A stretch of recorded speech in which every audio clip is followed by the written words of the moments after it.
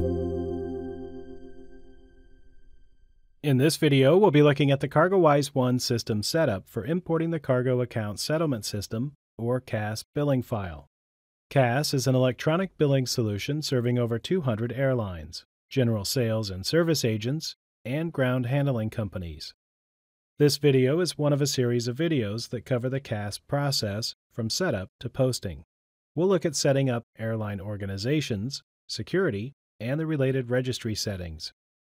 To start, go to Maintain, System, and then Registry to open the Edit System Registry window. From here, go to Accounting, Payable Defaults, Default Settings, CASS, and then CASS Charge Codes. Then select the appropriate company in the Fallback Level panel. The first line comes from the Freight Charge Code registry item. To override the CASS Charge Code setting, tick the Override Default box. Then, within the grid, nominate the configuration rules. You can set all CASS types to show the one charge code, or you can specify particular CASS types and components. The next registry setting to review is the CASS Cost Import Allowed Discrepancy. This defines the maximum amount by which the cost being imported can exceed the related accruals.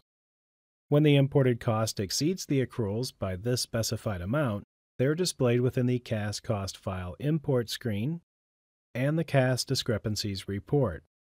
Note that the amount entered here is defined in the local currency of the login company.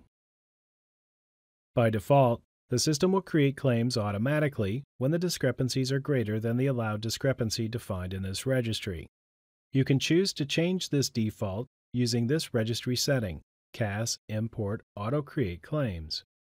You can also choose to create claims for both overbilling and underbilling, or not to create claims automatically. We'll explain this further in a separate learning unit.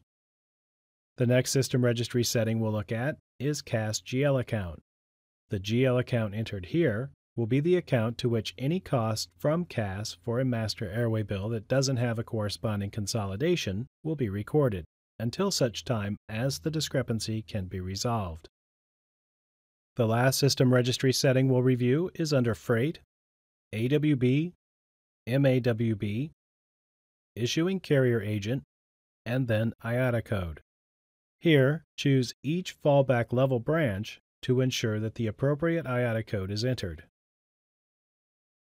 When you're ready, click on the Save button, then the Yes button to confirm, and then click on the Close button. In order to check your security rights to import CASS, go to Maintain, User Admin, and Group. From the Group search screen, click on the New button to create a new group for CASS security. We'll name this group CASS and add the description CASS Import.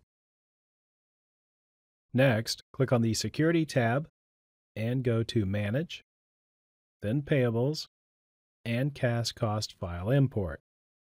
Here, click on the first line and tick the Is Allowed box in the grid.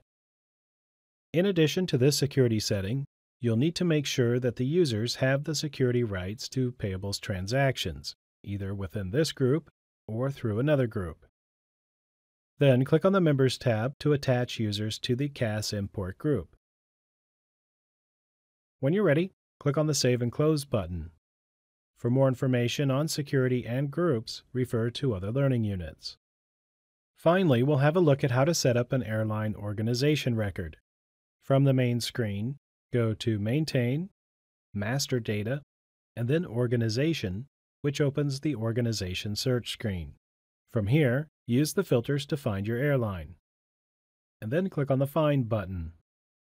Airlines should be ticked with the global supplier and have the master bill prefix under the Carrier tab.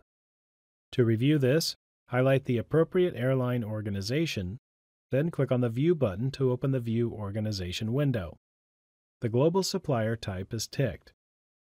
Clicking on the Carrier tab, you can see the master bill prefix. Airlines agencies can be set under the Agencies tab.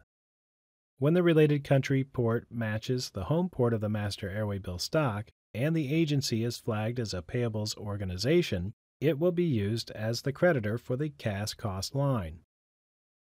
In addition to this, clicking on the AP tab will let you specify a settlement group.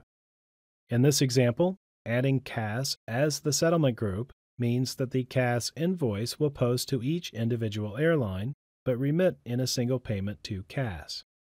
When ready, click on the Close button. Detailed information about organizations and settlement groups is covered in separate learning units.